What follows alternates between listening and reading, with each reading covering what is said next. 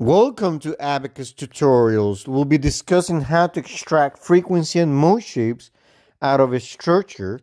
And the reason this information is important is because these are fundamental dynamic characteristics of the structure and they can drive the transient response of the structure due to loads applied. In addition to that, frequency and mode shapes can be very important to characterize to avoid resonant frequencies.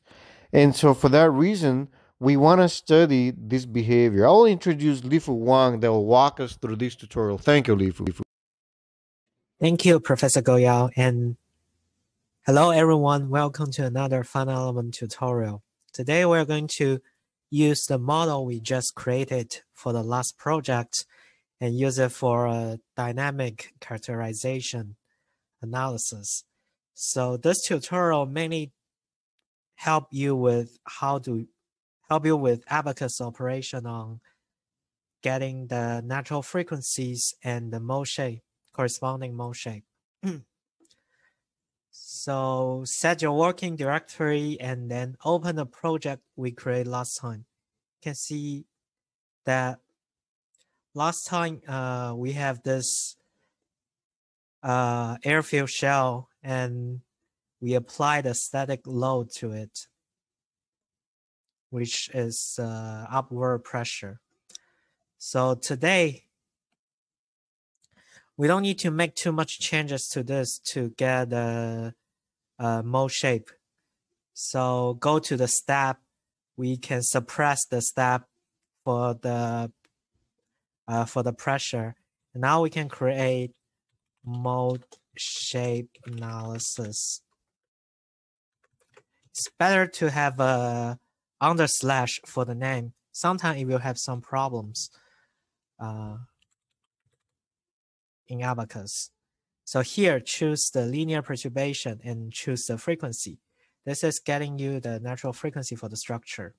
And we have 3 ways here to obtain the eigenvalues or the natural frequencies for that, for the structures. Lenzos is very useful when you are trying to get a wide range of frequency, like all the modes inside a wide range of frequencies. And subspace is easier to use when you want to get just a field of the frequency, natural frequencies. So let's use Lenzos today, and we choose values here, and then we only output 6 mode for the geometry. And we don't need damping operator for this. So it's directly applied to the initial structure. So it will not be affected by any force you applied later. And then at the load, you can also see in the initial step, we have a fixed constraint here. So you also can see here, because we suppress the load, so the force also will be suppressed. So you don't need to change anything, including the mesh. So now we can directly run it. And let's create one model, mode shape. Oh, before we run mode shape, well, this will report the error. Let's see. This will definitely report the error. There's a reason for that, and I'll explain later. So you can see here. So no element with mass matrix. So previously we are doing static analysis, so we don't need mass for that. There's no dynamics inside.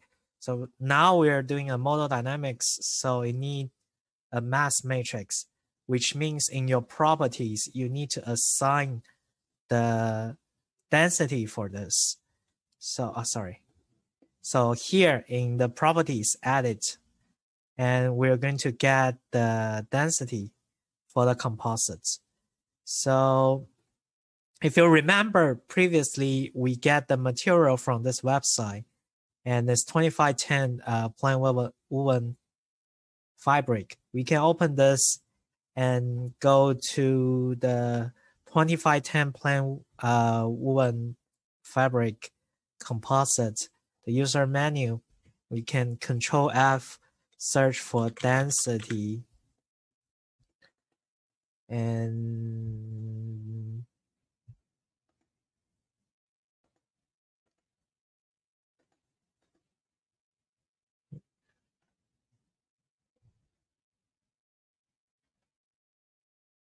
yeah, we can use densities here, which is 1.78 grams per centimeter cube, and which also means 1780 kilograms per meter cube.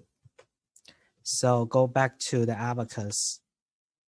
1780 kilograms per meter cube. Now we go back and rerun the step again. So after this analysis, you should be able to get the natural frequency for the structure and the mode shape, corresponding mode shape for the structure too. We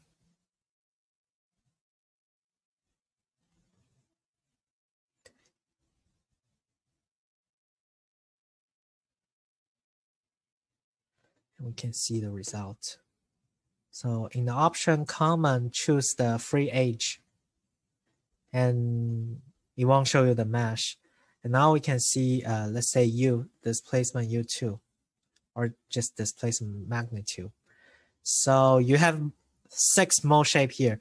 This is your first mode shape with natural frequencies 3.34 cycles per time. So it's hertz. So 3.345 hertz. And this is the mode shape, first mode shape. And the second one,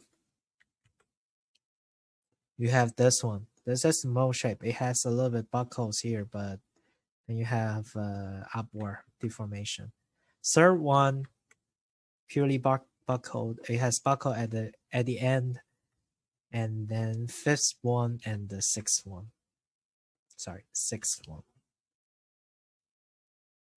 This is double direction buckling. So these are the mode shape that you can have. And the maximum frequency we have here is 21 cycles per time, or 21.7 hertz. So this is a very short video helping you to obtain the mode shape from your elevator. Hope that this can help you. And I'll hand it back to Professor Goyang.